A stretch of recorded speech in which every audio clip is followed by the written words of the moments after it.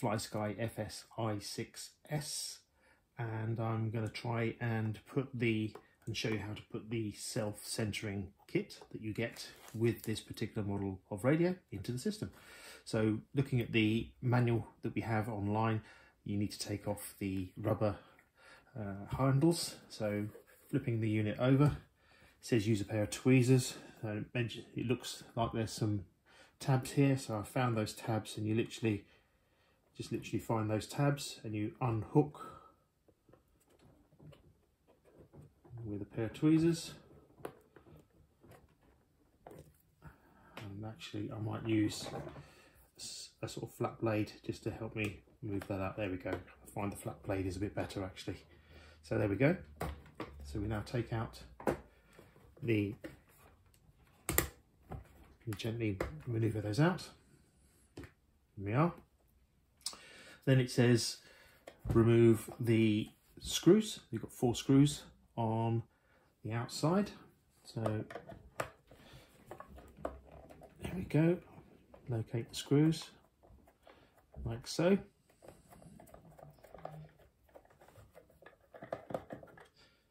So that's one. And this is the second one.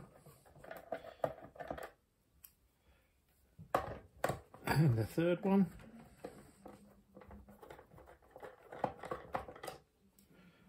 And the fourth one.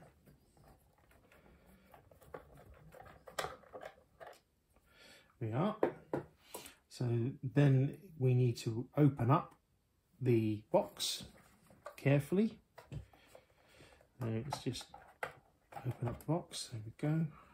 I think there must be a cable somewhere. So for the sake of making this a bit easy, I'm going to unplug the cables. There's 2 cables at the side, one here and one here. You can't get them wrong. So that we can take the back off. So put that to one side. So here we have, so this is the one we want to change. So it's the one over on this side. And we want to put in the kit here.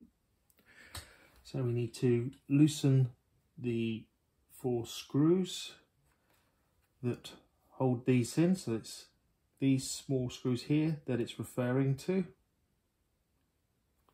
So we need to do that.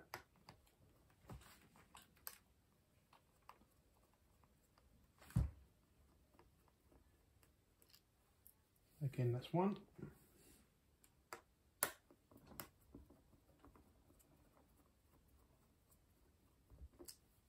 That's 2.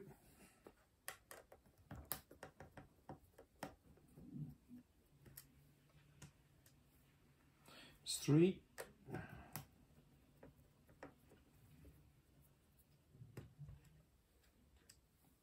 And 4. I need to remove this spring here. I'm a bit concerned with this spring, but let's remove this like it says.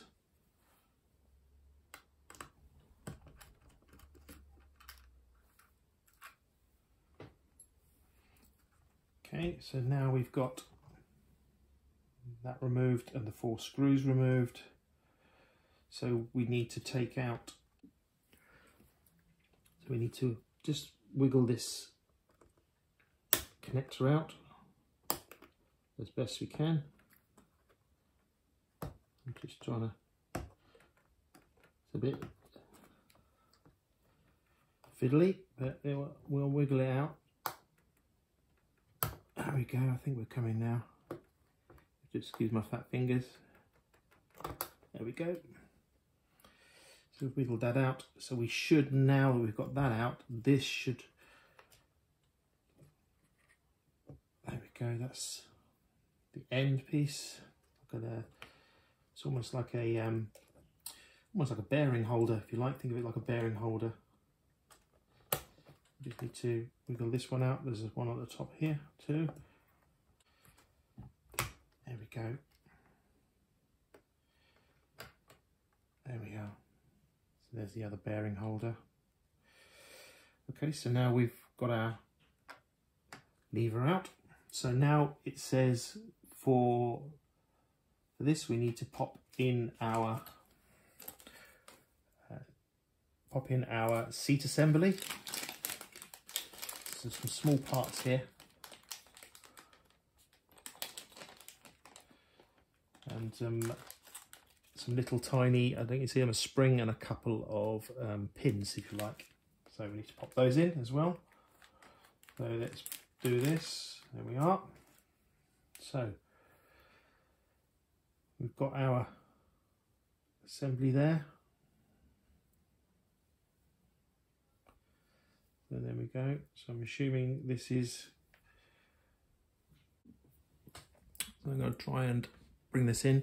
You've got this pin assembly like this. It's like got a screw through there. And you've got this one like a cam. That goes in this assembly here.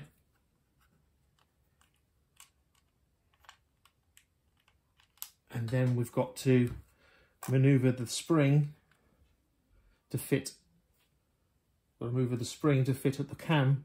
We've got the little cam area where we just put in the bottom area, and this top spring here, we need to hook the spring and then screw this through down. So we're going to do that now. Let's hook the spring. Yeah. My little fat fingers, my fat pork sausages of fingers. So it hooks over like that, and then this hooks over like that, and then that goes in one and that goes in the other. I think the idea is we're going to try and get this onto these areas in there. So let's hook that one on. That's hooked on. Let's hook the spring on.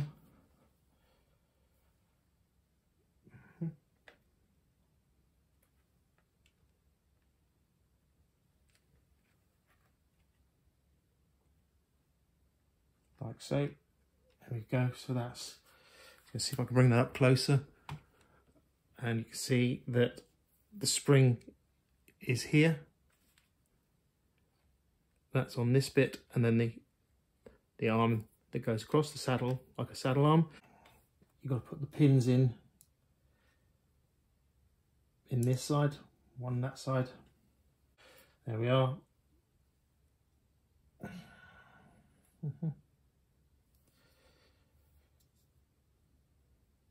There we go, so that's better. The pins are in now.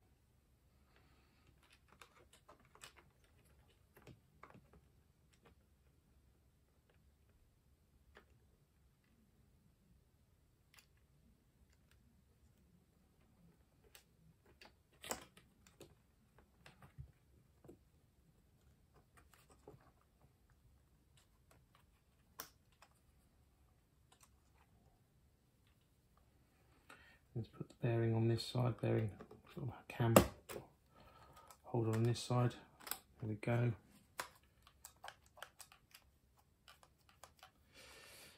Okay, so there we go. So that's now in. As you can see, the pins are in. So now we can screw the screws back in. So again, don't go too mad with these screws. Just picking these up with my magnetic screwdriver. It's sort of got a little bit of magnetism, which helps. Oh, put the couple up. There we go.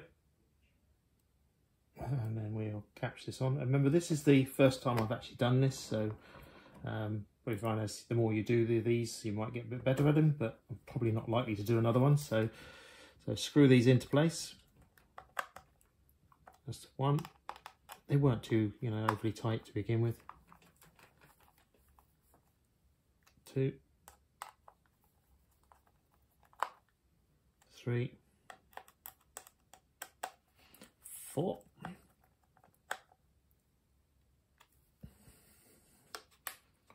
Looks good. Just make sure they're nipped up, as they are.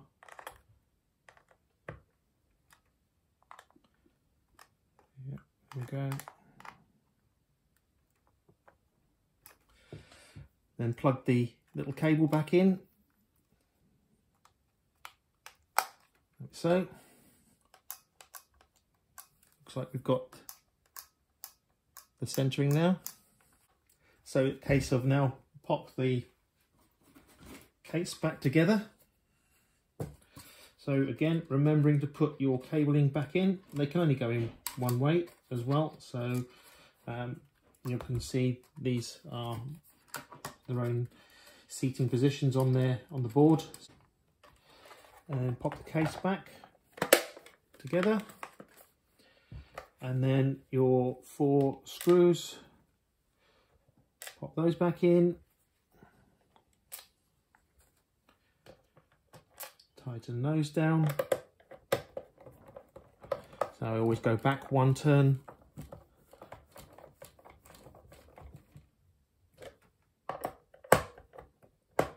You go back a sort of half a turn, you can catch the thread that you already had in there, so you don't cross thread.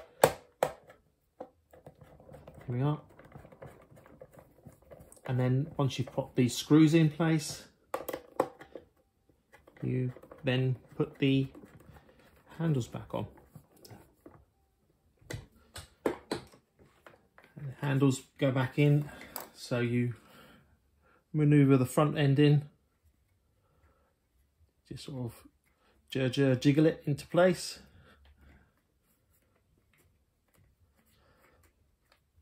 There we are. So just sort of maneuver that front end in. Same again on the other side. So if I can see, I can show you how to put those back in. You just sort of fiddle them into place. There we go. And then same again for the back section. Pop those back into place. And maneuver them back into place. There we go. And now we have the throttle position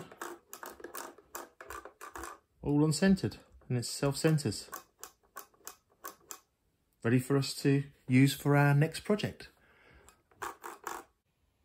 So we are going to update the i6S using FlySky's systems. So you just log on to FlySky and pick the product that we need, and in this case we need the i6, and you then just pop yourself over to the download page and you'll find the firmware version should be 2.0.0.68. so you download that onto your computer. So once you've got that on your computer, you then double click this and open it up. You may get some error messages, and then you connect using the cable that come with your i6, you connect this to your controller like so. Then you just, on your laptop, you run the update, and then you go to your system.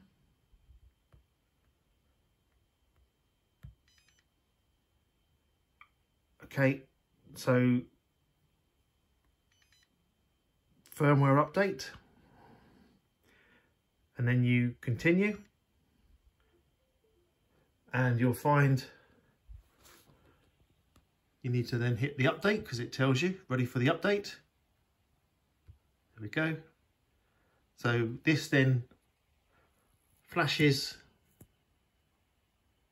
the system, as you can see there. There we go, nearly done, successful. This then goes back into normal. You remove this, press and hold this, open up, there we are. Now we can go to our functions.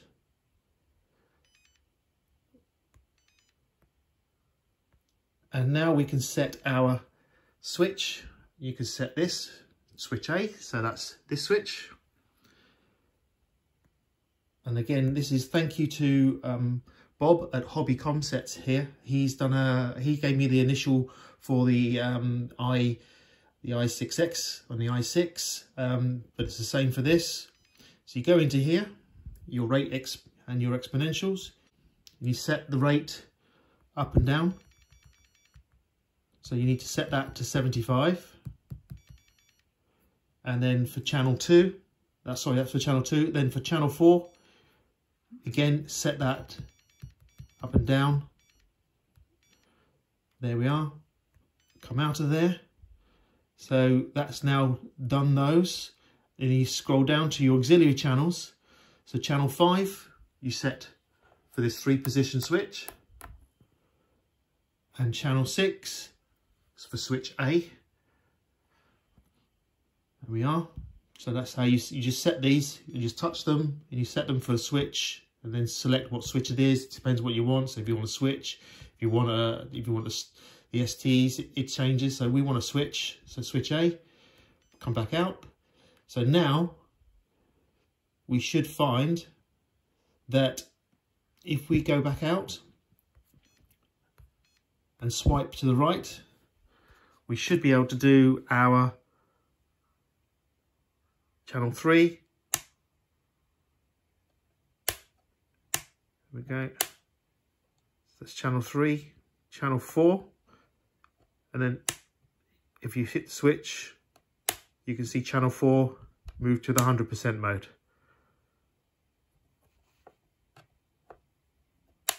There we are. So you can see the channel 4 move to the 100% mode. And the same again. I'm going to try this on the other hand. So you can see there, channel 2. If I hit the switch, which is this one, and then channel 2 goes to full. Turn the switch off, and it's 75. There you are.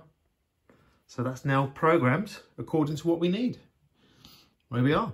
And channel 5, so you've got low gear, middle gear, high gear,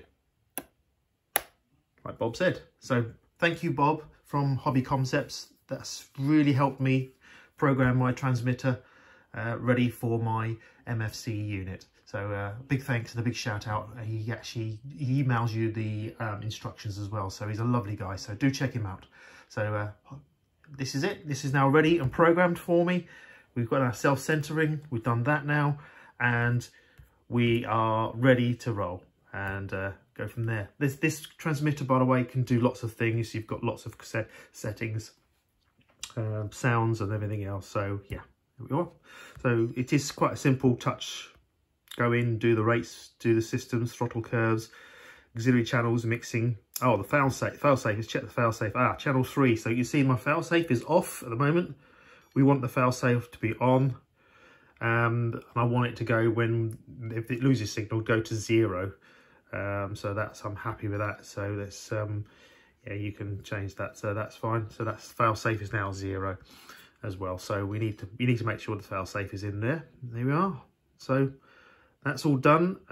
You can change the auxiliary channels and things like Bob's. You can change different ones. I've got 6, you've got 7, 8, 9, 10. So you've got plenty of channels on this radio. There you are. So anyway, that is the i6S programmed and ready for the Tamiya lorry, the R620. There we are. Right. See you soon.